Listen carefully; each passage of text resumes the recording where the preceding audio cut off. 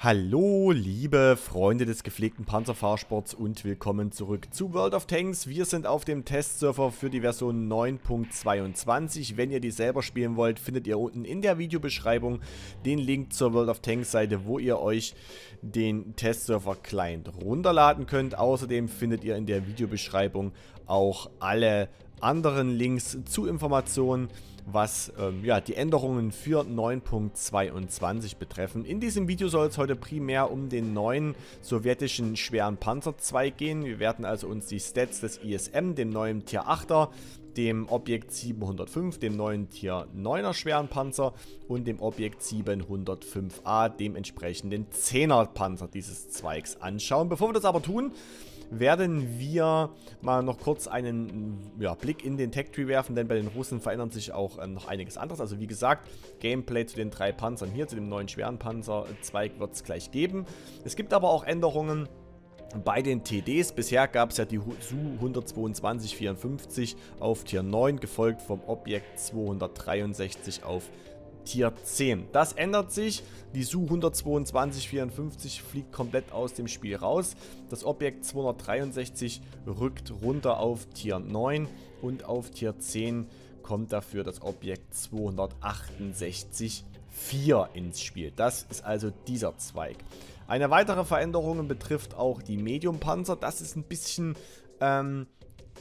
kompliziert eigentlich nicht. Wenn man weiß, was passiert, ist es relativ einfach. Das Objekt 430 war bisher ein 10er Panzer.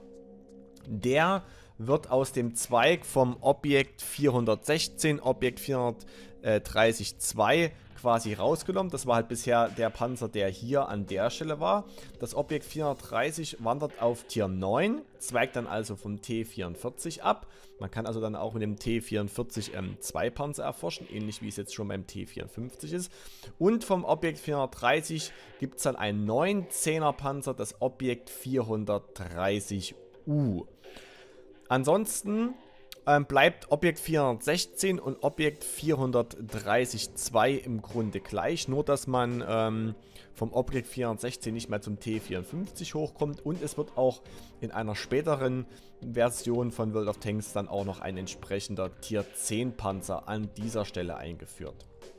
Ansonsten gibt es auch noch Änderungen beim Tech Tree, der zum IS-7 führt, und zwar wird der T10 ersetzt durch das Objekt 257. Die Reihe bleibt ansonsten die gleiche, nur dass der T10 hier als 9er Heavy rausfliegt und er bekommt ähnlich wie das Objekt 430 das Objekt 430 bekommt keine neue Reihe, aber der T10 bekommt einen neuen kurzen Tech Tree, bleibt ein 9er Heavy, zweigt auch weiterhin vom IS-3 ab und bekommt ähnlich wie das Objekt 430-2 in einer späteren World of Tanks Version einen neuen 10er. Das sind die Änderungen, die der Tech Tree betrifft. Wir beschäftigen uns jetzt allerdings mit den drei neuen schweren Panzern auf Stufe 8, 9 und 10 der Russen. Kommen wir direkt zum neuen 8er Heavy der neuen schweren Panzerreihe der Russen, und zwar zum ISM. Die ganze Reihe besticht daraus, dass es Panzer mit rückverlagerten Turm sind, also ähnlich zum VK 4502B, zur Maus, zum Mäuschen, zum VK 72, zum Panzerkampfwagen 7. Wargaming will da einfach auch bei den Russen sowas anbieten. Wer also auf solche Panzer steht, wird mit dieser Reihe ziemlich glücklich werden. Und der ISM, wir sehen es schon, der Name kommt nicht von irgendwoher. Der Turm sieht relativ ähnlich zum IS, dem Tier 7 schweren Panzer, aus. Allerdings, wir werden es gleich bei den Panzerungswerten sehen, ist der hier auf dem ISM deutlich besser. Aber schauen wir uns erstmal das Herzstück, und zwar, das ist die Kanone an, die Top Gun, 122 mm Kaliber. Damit kann man also auch wunderbar die Schweden ohne Probleme overmatchen. Die Pennwerte, wir kennen es auch schon vom IS, sind nicht die besten auf der Tierstufe. 212 auf der AP, das ist okay, das ist aber jetzt nicht super gut. Die APCR hat 240 Pen, damit kann man gegen 10er schon arbeiten, aber da muss man schon wissen auch, wo man hinschießt. Der Alpha hingegen typisch russisch, sehr, sehr gut, 390. Die Genauigkeit eher schlecht mit 0,42 und dementsprechend auch schlecht die Einzählzeit von 3 Sekunden. Deswegen auch gleich vorab zu den Modulen. Ich habe hier einen Ansetzer drin, logisch eine Lüftung, um die Einzählzeit zu pushen und auch die Nachladezeit. Und einen vertikalen Stabilisator, um einfach das Fadenkreuz nicht so weit aufzugehen lassen. Mit dieser relativ guten Mannschaft mit Waffenbrüder und dem Ansetzer kommt man auf eine Nachladezeit von 9,66 Sekunden. Ohne Waffenbrüder müsste man also davon ausgehen, dass man so knapp unter 10 Sekunden liegt. Für den Alpha ist das aber, denke ich mal, ziemlich nett. Gun Depression, klar, nur 5 Grad.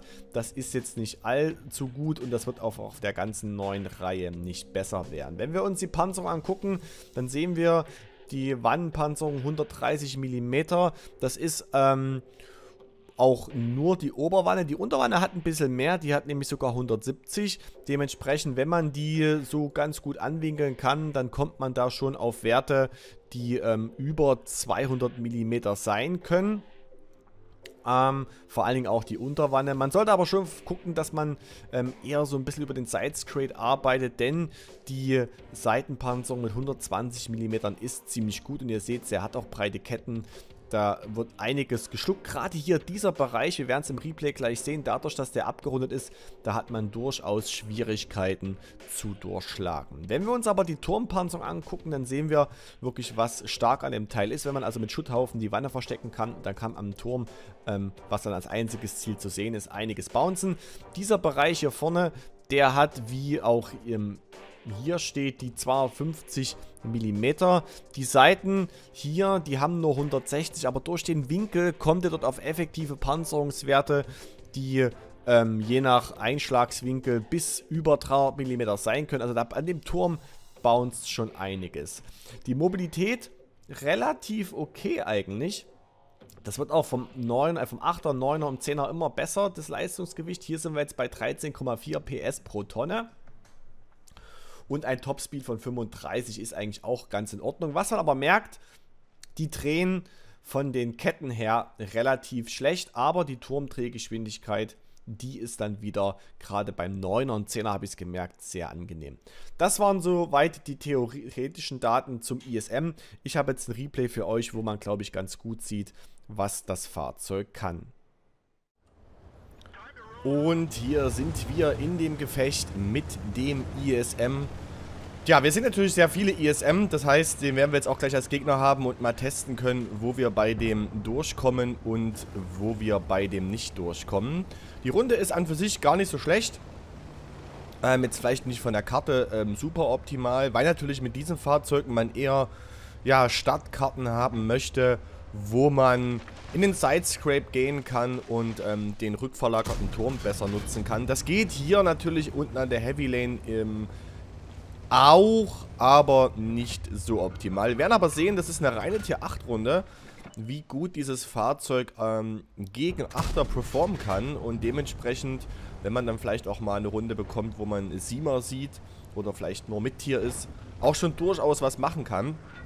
Klar, wie schon angesprochen, die Pennwerte auf der Top Gun, auf der AP, die sind jetzt nicht die mega besten. Da gibt es natürlich Tiger 2 oder auch ein Löwe oder auch ein IS-3. Die sind da besser, aber trotzdem finde ich, dass man durchaus mit der Kanone arbeiten kann. Und wir sehen schon da vorne sehr viel los. Und ich bin überrascht gewesen, dass ich hier auf dem Testserver eine reine Tier 8 Runde bekommen habe. Ich weiß nicht, ob da irgendwas geändert worden ist am Matchmaker nochmal. Auf dem Testserver oder generell. Generell war es, glaube ich, nochmal im Gespräch. Aber ich habe auch dann die 9er und die 10er Runden waren immer Ein-Tierstufen-Runden. So. Erstes Mal gebounced. Und hier können wir dem Objekt 416 schon mal wunderbar eine reinsetzen. Also der Alpha von 390, der ist auf Tier 8 wirklich sehr nett. Gerade wenn man wirklich nur gegen reine 8er kämpft, wie schon gerade gesagt. Dann tut das schon weh, muss man sagen. Dann im anderen ISM auch nochmal eine reingedrückt. Und jetzt können wir mal gucken, dass wir uns den Kollegen hier vor uns widmen. Das Objekt dort, ich weiß nicht, warum ich da am Turm so einfach durchkomme, aber an der Front des Turms jetzt relativ einfach durchschlagen. Haben wir vielleicht auch Glück gehabt mit dem Pennwurf. Und jetzt kommt das Objekt nochmal, aber da lässt uns die Kanone noch nicht mal im Stich. Aber wir bouncen da, wo wir da an der Seite gebounced sind. Ich habe es ehrlich gesagt nicht gesehen. Und jetzt haben wir hier den ISM uns gegenüber. Hull down, nicht so geil. Deswegen versuche ich hier die Unterwanne vom Tiger 2 zu treffen. Treffe ich sogar auch. Aber die ist zu stark gewinkelt. Und da sehen wir halt, da haben wir dann Probleme mit diesem 212. Da hätten wir jetzt vielleicht APCR schießen müssen. So. Und da schieße ich genau auf diese Ecke, die ich euch schon am Anfang in der Garage gezeigt habe. Das ist im Prinzip völlig witzlos. Da werden wir auch noch 1 oder 2 Schüsse mehr davon sehen. Da hatte ich jetzt HE drin, warum auch immer. Ich wollte es, glaube ich, einfach mal testen. Und da kommt jetzt das erste Mal die Arti auf uns. So, die Turmseite von dem ISM da hinten, die hätte ich, glaube ich, auch so durchschlagen. Hier sieht man jetzt, er dreht den Turm in letzter Sekunde wieder gerade. Und deswegen komme ich da nicht durch. Also wie gesagt, der Turm von dem Teil ist ganz gut. Und die vordere Ecke werden wir auch noch ein paar Mal sehen. Jetzt aber nochmal die Unterwanne. Jetzt durchschlage ich die Unterwanne vom Tiger 2. Habe ich wohl vom Pennwurf ein bisschen höher gewürfelt und dementsprechend habe ich ja durchschlagen.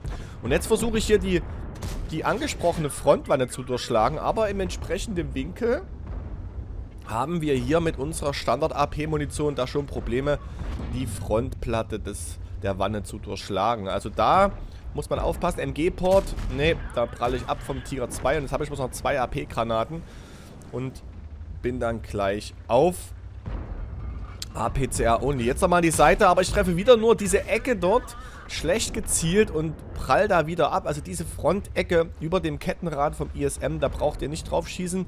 Ihr müsst dann schon versuchen, das Kettenrad zu treffen. Hier kann ich ihn ketten, aber leider keinen Schaden machen. Da kommt jetzt das Objekt, aber ich bin noch im Reload. Na, kriege ich das Objekt raus? Ne.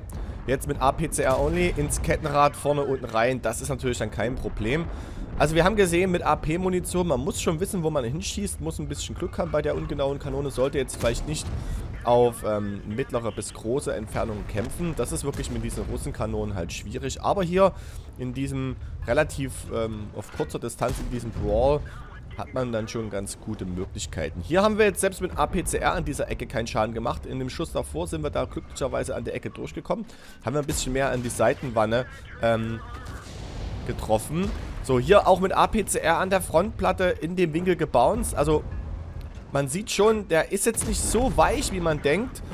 Und jetzt habe ich ihn endlich rausbekommen. Und hinter mir steht jetzt noch ein gegnerischer ISM. Ich kümmere mich aber jetzt erstmal hier mit einem Schuss um den Stritzwagen vor mir. Lade jetzt nochmal auf HE, um eventuell dem Stritzwagen da ein bisschen weh zu tun. Aber der zieht sich zurück, deswegen entscheide ich mich jetzt hier auf den gegnerischen ISM zu gehen. Der nimmt jetzt gerade auch unseren raus. Ich bin jetzt auf HE, ziemlich ungünstig. Also da hätte ich besser auf der APCR bleiben sollen. Schieße ihm aber jetzt für 227 in die Seite. Das hat ziemlich gut funktioniert. Und jetzt, ja, jetzt heißt es hier APCR gegen APCR. Ich habe jetzt hier den Lebenspunktevorteil. Und deswegen kann ich ihn jetzt hier unterm Strich dann quasi rausnehmen. Das hat er geschossen. Jetzt muss ich eigentlich bloß noch vorfahren. Und er versucht hier noch wegzukommen. Auto-Aim und da ist er weg. Aber klar, er hat jetzt auch im Brawl mit der APCR jeden Schuss durchschlagen. Das ist halt dann wieder typisch Testserver. Da muss man sagen, das ist dann immer relativ schwer zu beurteilen, wie das dann auf dem Live-Server wird. Aber ich denke, dass hier dieser 8er durchaus, wenn er nicht gerade auf 10er trifft, in 9er, 8er, 7er Gefechten durchaus konkurrenzfähig ist. Ich lade jetzt nochmal um auf HE, weil ich denke, nur noch Charioteer und Udes sind da. Die sind relativ weich, beziehungsweise gerade ein Udes mit 20 mm ist jetzt für die HE-Munition auf jeden Fall gar kein Problem. Ich werde aber auf den Udes, wie ihr seht, nichts mehr abbekommen. Und ich denke eigentlich, dass der Charioteer hier versucht abzuhauen Richtung die 4er-5er-Linie hoch. Aber wir werden es gleich sehen. Er taucht jetzt hier links auf und ja, da ist der Borsig schneller, hat vermutlich, so wie es aussieht, die große Kanone drauf, macht da zumindest einen ganz ordentlichen High Roll und wir gewinnen hier die Runde mit am Ende 3500 Schadenspunkten und 2 Kills.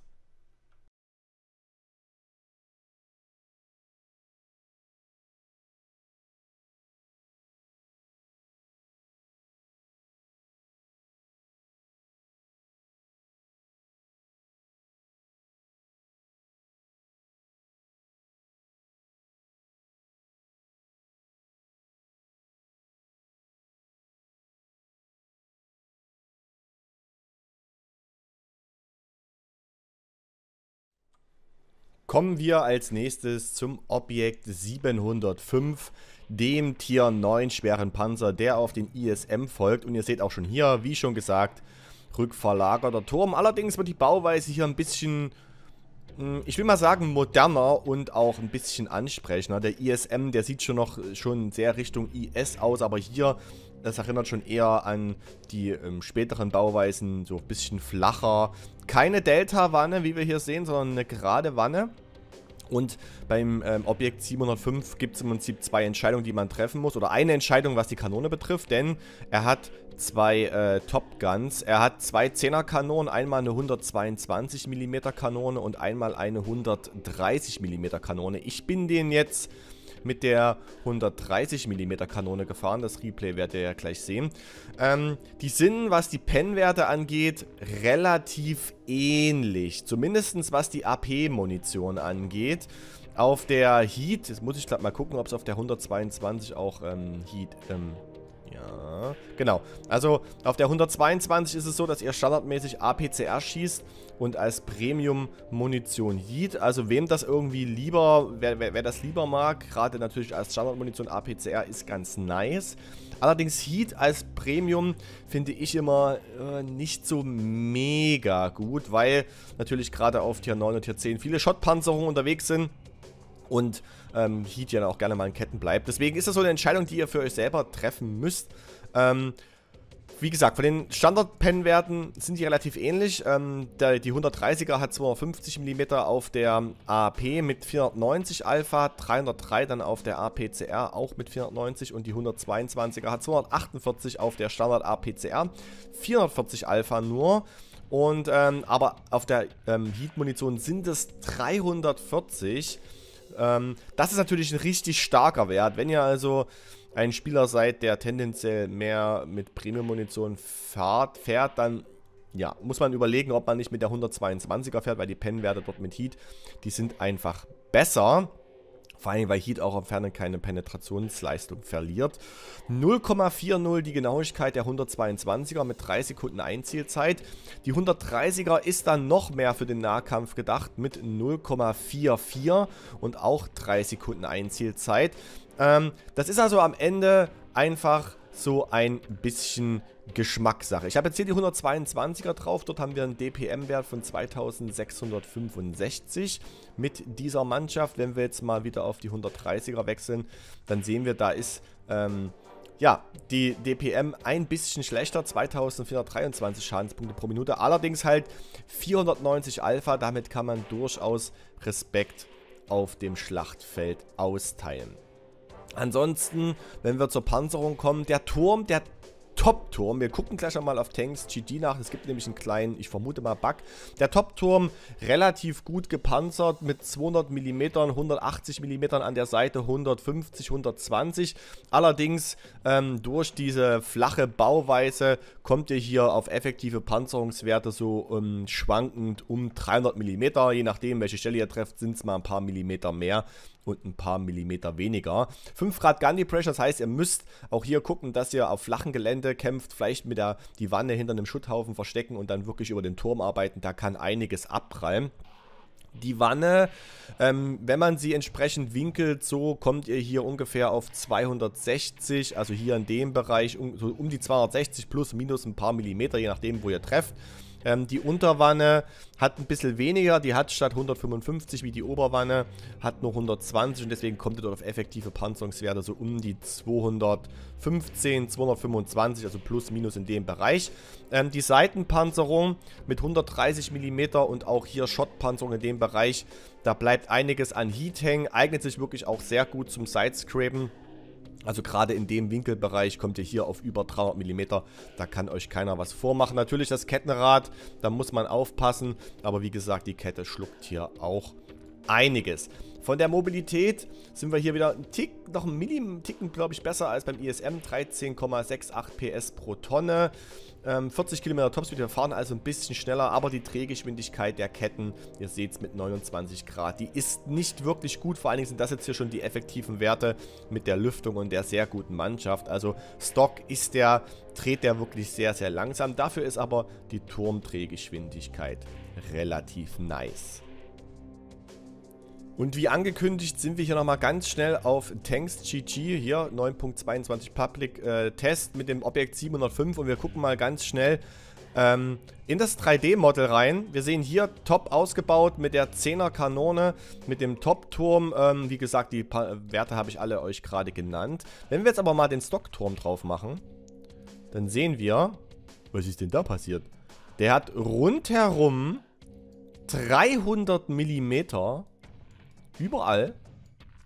Das, in meinen Augen ist es ein Bug. Ich habe das halt auch schon auf den einschlägigen Tests oder News-Seiten gelesen. Ich von meiner Position her würde sagen, es ist ein Bug. Der Testserver ist ja auch immer, können sich immer noch Sachen ändern. Also ihr dürft das jetzt hier nicht alles als festgemeißelt nehmen, was ich euch erzähle, denn es kann sich immer noch was ändern für den Live-Server. Allerdings kann man mit dem Stockturm nur die 122er mitnehmen und nicht die 130er. Aber nur zur Info, im Moment sieht so aus, als ob das Ding halt mit der 122er und dem Stockturm besser spielbar ist. So viel als Info nebenbei. Wir springen in das Replay mit dem Objekt 705. Da sind wir im Replay mit dem Objekt 705. Wir sind auf Minen, haben wieder eine Ein-Tierstufenrunde bekommen. Ich weiß nicht, ob das im Moment auf dem Testserver so Standard ist. Ist egal. Hab mich natürlich drüber gefreut, weil normalerweise ist es ja so, dass man auf dem Testserver immer nur Low-Tier ist, wenn man nicht Tier 10 fährt, weil man immer die 10er-Match gematcht wird, zumindest wenn man 8er oder 9er fährt. Aber hier ist es jetzt nicht so, finde ich sehr nice. Natürlich sind auch wieder viele 705er beziehungsweise auch Objekt 257er unterwegs. Das ist ja der Panzer, der als Ersatz für den T10 kommt, aber wir schauen uns jetzt erstmal das Objekt 705 an. Ich fahre den jetzt mit dem Top-Turm und der 130 mm Kanone, weil ich einfach mal gucken will, wie das mit dem Alpha ist. Tendenziell rein von den Stats her, und wenn man diesen, in meinen Augen immer noch Bug berücksichtigt, was den Stockturm angeht, müsste man im Moment eigentlich empfehlen, das Teil mit der 122er zu fahren. Aber sei es drum. Ich fahre jetzt hier mal ein bisschen außen, nicht direkt dort an die Ecke, weil ich weiß, dass man dort immer ein bisschen Gun Depression braucht. Außerdem will ich mal so ein bisschen ein paar Sachen testen. Das kann man ja auf dem Testserver immer ganz gut machen. Einfach mal ein bisschen, naja, nicht so fahren, wie man es vielleicht immer macht, sondern einfach mal vielleicht ein paar Positionen auszuprobieren. Vielleicht mal ein paar Dummheiten zu machen. Und mal gucken, was man hier machen könnte. Dort haben wir das Objekt 257, der angesprochene Ersatzpanzer für den T10. Und da haben wir noch den Turm gesehen, da ist natürlich nichts mit durchkommen. Selbst mit der APCR hatten wir da, glaube ich, keine große Chance. Der T30 hier stellt sich jetzt so ein bisschen in den Weg. Ich bleibe natürlich hier im Sidescrape. Da schieße ich in den Boden. War mir nicht ganz klar, ob ich da wirklich auf das Objekt 430 schießen kann. Aber der bounced an mir. Muss aber zugeben, dass trotz dass die Panzerungswerte so gut oder relativ gut sind, ich in den anderen Runden, die ich davor mit dem Panzer hier gefahren bin, festgestellt habe, da kommt doch relativ viel durch irgendwie. Aber vielleicht habe ich auch einfach überwinkelt. Also ich glaube, man sollte mit dem Fahrzeug nicht überwinkeln. Der Schuss auf den Jagdtiger war auf jeden Fall ganz nice. Da haben wir schön gesnappt oder so halb angeaimt nur. Das war ganz nett. Und der Jagdtiger wird jetzt auch erstmal unser Freund bleiben. Wir werden ja aber hier in der Runde sehen, dass doch an dem Fahrzeug was bouncen kann. Denn da das Objekt 263 mit Premium an uns nicht durchgekommen. Vielleicht auch ein bisschen Glück auf den Turm gegangen, der Schuss. Aber sei es drum. Es kann also durchaus was abprallen. Und wir beschäftigen uns jetzt erstmal ein bisschen mit dem Jagdtiger hier. Wir hatten das zweite Mal die Wanne getroffen, beim dritten Mal auch. Und da bounced das Objekt 263 wieder. Hier jetzt das 257er, da hatte ich leider nicht nachgeladen. Das hätte ich jetzt in die Seite schießen können und eventuell rausnehmen können. Wobei wir wissen ja, was das Problem ist. Der Jagdtiger jetzt hier mit HE, das finde ich interessant. So, können wir jetzt ihn hier rausnehmen? Ne, da kriegt man nur die Kette. Und auf der anderen Seite jetzt Objekt 430. Ich habe ein bisschen Schiss, weil die TDs ja noch hinten stehen. Dort ist das Objekt. Können wir auch nochmal eine reinsetzen. Also die Kanone, trotz dass sie so ungenau ist, wenn man einen Stabi dabei hat auf kürzere Distanzen, kann man da auch durchaus mal solche Schüsse machen. Ziemlich nice. So, Jagdtiger. Komme ich jetzt? Jawohl. Und er bounced jetzt mit AP wieder an mir. Wir haben jetzt schon 2400 Schadenspunkte bouncen lassen und 2-4 gemacht. Ich glaube, viel mehr wird uns hier in der Runde nicht ermöglicht, denn ja, die TDs da hinten stehen gut und wir werden jetzt auch gleich sehen, dass das Objekt 263, was ja vormals ein Tier 10er war, jetzt ein Tier 9er TD, ich bleibe jetzt hier erstmal als Deckung hinter dem Jagdtiger stehen, dass der mich nicht trifft, relativ hart ist, denn ihr werdet es gleich noch sehen, vielleicht auch aus Unwissenheit, ich habe mir jetzt die Änderungen der Panzerungswerte dieses TDs noch nicht angeschaut, aber ich treffe es zwar, aber ich kann einfach überhaupt keinen Schaden machen. Erstens ist natürlich die Frage mit dieser ungenauen Kanone auf die große Entfernung, ist es eh eine schlechte Idee. Und ja, dann habe ich auch keine APCR jetzt geladen, sondern versuche einfach mal mit Standard-AP zu gucken, ob man das Ding frontal irgendwie pennen kann. Die Pennwerte sind ja jetzt nicht allzu schlecht gewesen für einen 9er. Aber wir sehen schon hier, ja, jetzt schieße ich auch noch an die Seite und bounce da, kein Wunder. Man könnte jetzt einfach drauf fahren und die Hitpoints einsetzen. Ich meine, das ist noch der Jagdtiger da oben, der sich aus der Kuhle nicht richtig raustraut. Und wenn mich das Objekt einmal trifft, meine Güte. Aber ich bleibe jetzt hier stehen und versuche es jetzt nochmal. Auch da auf dem Aufbau komme ich nicht durch. Hätte jetzt durchaus sogar mal HE schießen können, damit ich überhaupt ein bisschen Schaden mache. Aber gut, es bleibt am Ende dabei, das Objekt 263 geht jetzt hier raus. Wir machen keinen Kill, 2400 oder 2500 Schadenspunkte, 3000 gebounced. Da sehen wir also, was der Panzer auch leisten kann, wenn er jetzt nicht unbedingt gegen 10er antritt.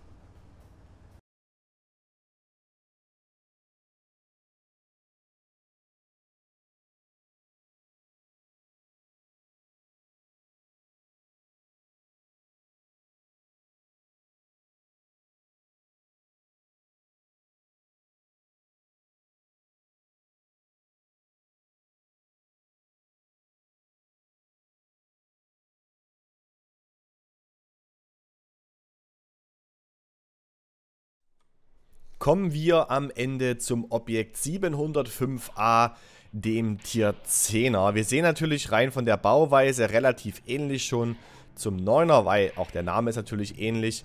Aber natürlich auch wieder eine andere Kanone. Wir haben hier eine 152 mm Kanone, also ihr seht schon, ein ganz schönes Rohr. Auch von der Optik macht das hier schon was her mit dieser Mündungsbremse hier vorne.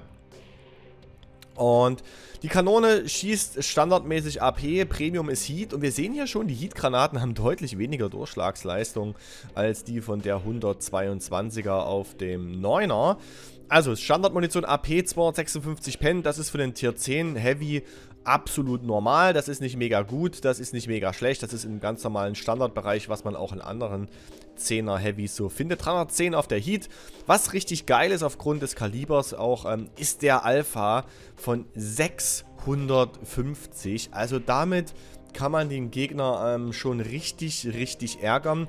Die Genauigkeit, ja, typisch russisch halt 0,44. Einzielzeit 2,8 Sekunden Stock. Das ist ein bisschen besser als auf der Top Gun oder auch auf der 122er des Tier 9ers. Auch hier nur 5 Grad Gun Depression. Wir kommen hier auf eine DPM mit Ansetzer, Lüftung und Waffenbrüder-Crew von 2610. Die Panzerung natürlich nochmal einen Ticken besser als die des 9ers. Auf der Oberwanne haben wir 170 mm, was in diesem Winkel ungefähr zu effektiven Werten, also jetzt hier von 260 bis 275 führt, je nachdem. Die Unterwanne hat 140 mm, das ist dieser Bereich hier und da kommt man so auf effektive Werte so um die, naja, 250 bis 270, so ungefähr so in dem Bereich, wenn man so steht.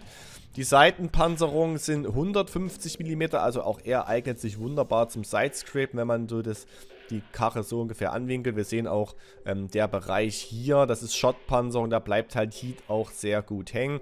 Ist also wirklich zum Sidescrapen relativ gut geeignet. Die Turmpanzerung an der Front wirklich 330 mm, allerdings auch nur so relativ im engen Bereich um die Kanone rum. Wenn man dann ein Stück weggeht, wären es schon eher so 270, 240. Allerdings ist es durch den Winkel eigentlich absolut kein Problem. Ihr seht es schon, relativ flach der Turm, da bounced also einiges. Das Prinzip ist also genau das gleiche wie auch beim 8er und beim 9er. Wenn wir uns nochmal die die Beweglichkeitswerte anschauen, dann sehen wir das Leistungsgewicht von fast 15 PS pro Tonne. Kommt also nicht an den IS-7 ran, ist trotzdem sehr gut im Beschleunigen. Topspeed von 40 ist auch für den Heavy-Panzer absolut in Ordnung. Eigentlich schon relativ gut, muss man sagen. Aber auch die Ketten, wir dürfen nicht vergessen, das ist ja schon die Werte, das sind die effektiven Werte mit der Lüftung, den Waffenbrüdern und auch den Skills des Fahrers. Also wenn man dir das rausrechnet, kommt man hier auch auf schlechte Drehgeschwindigkeiten der Wanne. Und das merkt man selbst mit den ganzen Skills, merkt man das deutlich, dass der Wert hier schon relativ behäbig ist. So viel also zu den theoretischen Daten und wir schauen uns dann mal das Replay an. Und hier sind wir in der Runde mit dem Objekt 705A. Wir sind auf Kloster, eine reine Tier 10 Runde, wie auch schon beim 8er und auch beim 9er, eine Ein-Tierstufen-Runde. Keine Ahnung, ob ich Glück hatte gestern auf dem Testserver, als ich die Runden gefahren bin, oder ob das wirklich bewusst ist. Ich wollte erst zum Strand bzw. zur Wasserstraße fahren, aber da schon so viele unterwegs waren, habe ich jetzt gedreht und habe mich hier entschieden, auf die 1er-2er-Linie zu fahren. Generell bin ich ja jetzt kein großer Fan von Kloster, aber so als Top-Tier bzw. als in einer Ein-Tierstufenrunde als Heavy ist das schon völlig in Ordnung. Die Runde ist jetzt nicht perfekt gespielt, die anderen Runden waren das sicherlich auch nicht. Wir sehen hier einige Fehler, aber am Ende wird es dann mal richtig spannend und von daher ja, möchte ich euch die Runde einfach zeigen. Ich habe jetzt hier bewusst auch nicht die Runde genommen, die ich auf Klondike im Großgefecht gefahren bin, wo ich irgendwie fast 6000 Schadenspunkte mache, weil man will ja auch einmal sehen, wie der auf den normalen Karten performt. Von daher habe ich mich entschieden, so diese Runde hier zu zeigen. Hier sehen wir schon mal die Genauigkeit der Kanone. Naja, wir haben kein großes Ziel auf den TVP gehabt. Wir hätten da schon unseren ersten Schaden machen können. Aber sei es drum. Was wir sehen, ist wirklich die angenehme Geschwindigkeit und dass das Fahrzeug auch relativ schnell beschleunigt. Was halt wirklich spürbar ist, sind die schlechten Tank Traverse Speeds oder die Tank Traverse Geschwindigkeit. Das ist wirklich schlecht bei allen dreien, wie auch schon angesprochen. So, und jetzt eigentlich kann man hier relativ aggressiv spielen. Da ist das Objekt 268.4, das ist also der neue 10er TD. Der habe ich schon festgestellt, dass der sehr, sehr schnell sein muss, sehr mobil. Der kann sehr schnell in Schlüsselpositionen fahren, also den muss ich auf jeden Fall auch nochmal testen. Hier gucken wir erstmal, können wir da die Unterwanne? Nö, aber auf der Oberwanne geht es auch. Was man halt bei dem Objekt 705 hier merkt, der Alpha ist wirklich herausragend geil. Oh, und das Objekt 268.4 ist ja sogar mit Heat an uns gebounced. Und wir drücken jetzt hier schon aggressiv weiter gegen den Super Conqueror und auch gegen das andere Objekt 705. Hier fahre ich schräg raus. Keine gute Idee. Krieg hier auch direkt vom anderen Objekt 705A die Kelle eingeschenkt. Und das tut natürlich dann schon mal richtig weh, weil die Hitpoints, das ist schlecht, dass man die da schon einsetzen muss, bzw. eingesetzt hat. Und auch jetzt im Nahkampf gegen das gegnerische 705A, muss ich zugeben, stelle ich mich reichlich dusselig an. Der Schuss hier noch völlig in Ordnung. Das Problem ist jetzt hier einfach, dass hier so viel los ist. 3 Panzer sind jetzt hier auf diesem Objekt drauf und irgendwie, ja, jetzt versuche ich in die Seite zu kommen und mache Auto-Aim, beziehungsweise ich mache kein Auto-Aim, sondern will in die Seite schießen und versemmel einfach grandios. Also blöder kann man es hier nicht machen. Dann bounced auch noch der IS-4 mit Heat oder kommt am Heck mit Heat nicht durch, so wie das aussah. So, und jetzt kann ich hier in die Unterwanne, kann ich es endlich rausnehmen. Trotzdem hätte unser Objekt 268.4 noch ein paar mehr Hitpoints haben können, wenn ich den einen Schuss in die Seite nicht in den Berg geschossen hätte, sondern ja, ordentlich in die Seite geaimt oder ins Heck. Sei es drum, der Gegner ist raus. Ich fahre jetzt hier mit dem Objekt 430U. Das ist der neue 10er Met, den ich auch schon angesprochen habe, zurück. Denn der Gegner ist auf der anderen Seite schon aggressiv durchgebrochen. Es steht allerdings 8:8. Die Runde ist ja völlig offen. Und jetzt müssen wir mal gucken, wie wir hier den eigenen Cap verteidigt bekommen. Man sieht, durch die 40 Kilometer Topspeed kann man hier schon mal relativ schnell auch wieder zurückkommen. Ich sage immer noch extra relativ, denn natürlich sind 40 jetzt keine 70 wie bei einem Light oder 60, aber 40 auf einem Heavy ist schon ganz nett und durch das Leistungsgewicht kackt man da jetzt auch bei einem kleinen Hang nicht unbedingt so ab, beziehungsweise fällt da jetzt nicht gleich auf 15 Stundenkilometer. Und so sind wir jetzt entsprechend relativ schnell hier wieder da, um den Cap zu verteidigen. Aber das stellt sich jetzt gleich als nicht so einfach heraus. Dort gegnerisches 10er Objekt. Kann ich noch eine reinsetzen. Mache auch einen netten High Roll mit 711. Und der ist aber jetzt nicht blöd, der Spieler dort. Sondern der versteckt sich dort ganz geschickt hinter einem Frack oder was dort steht. So, jetzt gucke ich hier, ob ich auf den FV drauf komme. Nein, der wird uns aber gleich noch irgendwie zum Verhängnis werden. So, jetzt versuche ich hier vielleicht das Turmdach. No, keine Chance. Wobei, ja, da ist der FV, der ist da kurz hochgekommen und hat nur gewartet, dass wir da geschossen haben. Ich habe jetzt mal eine HE geladen. Allerdings, das Witzige ist, wir kriegen diesen 10er Heavy da drüben nicht auf. Beziehungsweise nicht zuverlässig. So, der IS-4 fährt da jetzt, glaube ich, richtig aus dem Busch raus. Da hat er ihn aufgemacht. Und jetzt ziele ich hier und verschieße mit HE. Schade. Auch wenn wir mit HE dort nicht viel Schaden gemacht hätten, man hätte ihn so zumindest in den One-Shot-Bereich runterschießen können, dass vielleicht jemand anders mit HE dann hätte rausnehmen können. Und jetzt steht er wieder so, dass wir gar keine Outline auf ihn haben und also auch nicht auf ihn schießen könnten oder sollten. Und wir sind jetzt hier ziemlich unter Druck. Es steht 9:11. Das Objekt 430 kann jetzt zum Glück den Stage rausnehmen. Allerdings ist noch ein zweiter Stage irgendwo auf dem Schlachtfeld. Und ich vermute, ja, dass die Gegner jetzt irgendwie versuchen, uns zu umrunden. Gerade der WZ war schon eine Weile nicht mehr offen. Und auch der andere Stage, der ist ja auch nicht so mega langsam. Der hätte mittlerweile auch von D7 durchaus die Position wechseln können. Allerdings werden wir jetzt gleich sehen, dass zu dem Zeitpunkt, wo ich jetzt hier hingefahren bin, es relativ unnötig war. Denn dort geht der WZ jetzt auch unten auf, dort wo auch schon der Stritzwagen etc. steht. Und deswegen, ja, fahre ich da jetzt wieder, fahre ich zurück? Oder versuche ich einfach dem Objekt 430U da entgegenzufahren? Ich glaube, ich fahre dem 430U jetzt oder denke kurz, dass ich ihm entgegenfahre, merke dann aber, dass der WZ 111.5A nicht außen rumfährt, unserem Objekt hinterher, sondern da den IS-4 rausnehmen will. Deswegen muss ich jetzt hier wieder drehen und zurückfahren. Und da merken wir jetzt schon, was der Nachteil des Fahrzeugs ist. Denn ehe wir die Wanne gedreht bekommen haben und dann bouncen wir auch noch an der Unterwanne vom WZ. Das ist sehr, sehr ärgerlich hier. Das dauert dann halt doch eine Weile. Also wenn man einfach nur geradeaus fährt, jetzt versuche ich den Schuss zu baiten vom WZ. Wenn man einfach nur geradeaus fährt, jetzt verschieße ich hier auch nochmal, dann kommt man relativ schnell von A nach B. Wenn man aber erstmal irgendwie den Panzer drehen muss, dann hat man mit diesen Drehgeschwindigkeiten der Wanne durchaus seine Probleme. So, der WZ hätte raus sein können. Das ist sehr ärgerlich. Trotzdem denke ich, dass der IS-4 das irgendwie hinbekommt und rieche den Braten jetzt doch, dass irgendjemand uns von hinten umrunden will. Und wir werden es auch gleich sehen. Erstmal denke ich hier nach, kommt da jemand links und huch, hallo lieber Stritzwagen. Und da haben wir Glück, wir zünden ihn an und so wie es aussieht, fährt er wohl mit den Premium-Verbrauchsgütern, beziehungsweise hat eine Weile gebraucht, bis der Feuerlöscher gezogen war. So, er kann uns hier natürlich wunderbar eine reinschenken, aber wir haben eine 152 mm Kanone, wir overmatchen ihn also easy peasy auf der Oberwanne. Da brauchen wir uns keine Gedanken zu machen. Der IS-4 ist jetzt rausgegangen, aber unser Objekt hat noch ein paar Hitpoints und vor allen Dingen der WZ ist im One-Shot.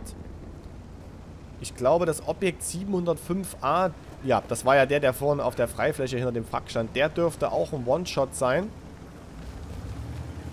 Da ist er. Ich habe jetzt hier Heat drinne. Ja, in die Seite, das ist völlig dämlich. Er kommt in meiner Seite mit Heat nicht durch und ich in seiner Seite. Da ist jetzt das Objekt 430 und ich lade jetzt hier eine HE, einfach weil ich den anderen da mit HE ärgern wollte. Und das ist jetzt mein Vorteil. Es ist jetzt völlig egal, wo ich hier hinschieße. Ich kann auf jeden Fall mit HE dieses Objekt 430U rausnehmen. Und jetzt dachte ich hier, na, vielleicht ist der Stage irgendwo. Aber ist er nicht. Und jetzt überlege ich kurz, was ich hier mache. Aber eigentlich, wenn wir hier zusammenarbeiten, sollten wir gegen den Stage 2, den FV 4005, keine Probleme haben. Das Objekt guckt jetzt nochmal, ob es da drüben den Stage aufmacht. Aber der ist die ganze Zeit schon nicht offen gewesen. Also wir wissen im Grunde überhaupt nicht, wo er ist. Er kann jetzt hier jederzeit irgendwo vor einem auftauchen. Und ich bin für ihn wenn ich nicht gerade mega-mäßiges Glück habe, eigentlich ein One-Shot. Also er müsste verschießen oder ganz blöd irgendwie meine Kanone treffen, dass er hier nicht ausreichend Schaden mit Hecht macht. Oder halt so dusselig sein, um mit AP schießen und dann abprallen. Das Objekt 430U pinkt mich jetzt an und pinkt auf den Cap. Das heißt, ja, fahr doch mal dahin. Das mache ich jetzt auch. Ich habe kurz überlegt, ob ich hier hochfahre oder ob ich unten rumfahre. Ich habe mich dann dafür entschieden, unten rumzufahren. Was wohl am Ende dazu führt, dass ich hier noch lebe. Also ich bin mir nicht ganz sicher. Wir werden dann gleich sehen, wo der Stage dann am Ende auftaucht. Da wird das wird das vielleicht klarer von dem, was ich gerade gesagt habe. Aber im Grunde, vielleicht ist er ja auch irgendwo in der Mitte und wir wissen es einfach nicht. Wir werden nur sehen, wo er am Ende auftaucht und es ist ein bisschen dubios, wie er dann dahin kommt. Aber wir wissen halt zu dem Zeitpunkt einfach nicht, wo er ist. Von daher kann das auch alles seine rechten Dinge haben und wird es vermutlich auch haben. So, das Objekt fährt jetzt über die Wasserstraße, macht dort den Stage auch nicht auf. Ich fahre jetzt hier vorsichtigerweise erstmal Richtung Cap. Und ich muss einfach aufpassen, dass ich ihn jetzt hier nicht direkt in die Kanone fahre. Wenn ich den Stage irgendwie aufmache und er guckt gerade nicht zu mir, habe ich eigentlich den Vorteil, er muss den langsamen Turm erst drehen und ich habe dann einfach den Einzielzeit bzw. Turmdrehvorteil. Ich fahre jetzt hier auch im Schatten des Steines hier hoch. Wenn er vielleicht hinten auf K7 oder K8 steht, dass er mich da nicht direkt aufmachen kann, beziehungsweise ich erstmal ein bisschen Deckung habe. Gehe jetzt hier auch total bekloppt eigentlich in den Sidescrape, was völlig egal ist, weil egal wo er mich eigentlich trifft, wenn er nicht gerade die Kanone trifft, dann nimmt er mich hier eigentlich mit einem Schuss raus und dadurch, dass das Objekt dort auch schon hochgefahren ist, dürfte er dort nicht stehen. Eine Option habe ich noch, dass er sich vielleicht hier hinten in die Kuhle reingestellt hat, falls das alleine überhaupt geht, ob man da hochkommt alleine oder ob man da generell Hilfe braucht, das weiß ich nicht.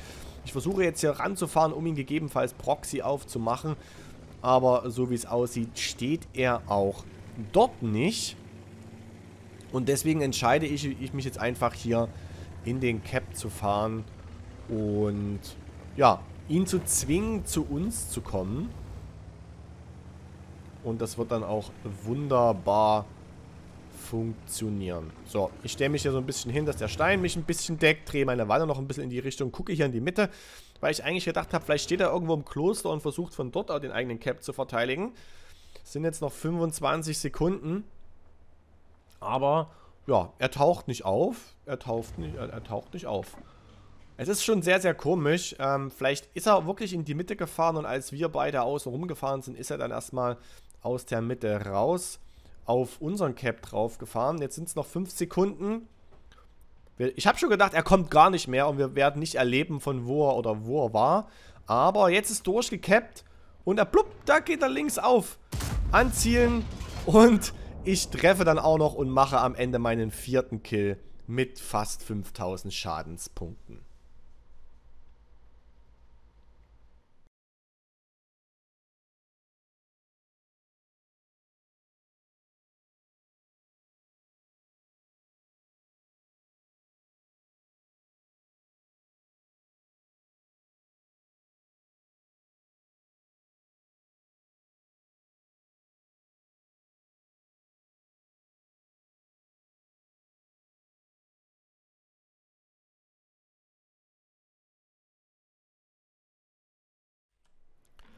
Tja, und das waren nun die 3 neuen schwerer Panzer, die mit 9.22 ins Spiel kommen. Die Werte sind immer noch unter Vorbehalt natürlich. Auf dem Testserver kann sich noch einiges ändern, gerade wenn man das Thema um den Stockturm vom Objekt 705 betrachtet. An für sich, ihr seht, die Panzer sind nicht klein, der ISM, das geht noch, aber das Objekt 705 und auch das 705A, das sind schon ganz schöne Größenansagen. An für sich machen alle 3 Panzer sehr viel Spaß. Ich würde aber sagen, der ISM als 8er und das Objekt 705A als 10er sind die Panzer, die man vielleicht sich in der Garage behalten sollte. Mit dem 705er muss man mal schauen, wie das mit der 122er Kanone und dem Stockturm wird. Wenn das so bleibt, dann kann man auch überlegen, diesen Panzer gerade mit dem Stockturm und der 122er in der Garage zu behalten.